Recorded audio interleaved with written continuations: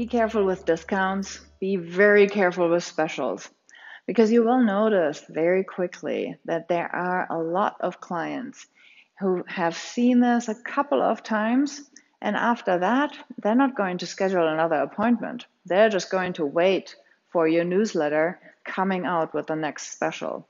So be very careful with that idea. What I like to recommend is that instead of just trying desperately to fill your schedule, work more on your marketing, work more on networking, and the only special discount that you offer is for getting somebody in for the very first time. And you don't even need to make this an introductory rate. You can make this an introductory appointment. You can say that in order to make it easy for people to meet you, to get an idea of how your techniques feel, you are offering them a half hour and an additional time for consulting and talking about a treatment plan, and make that a reduced rate. I have really good experiences doing this.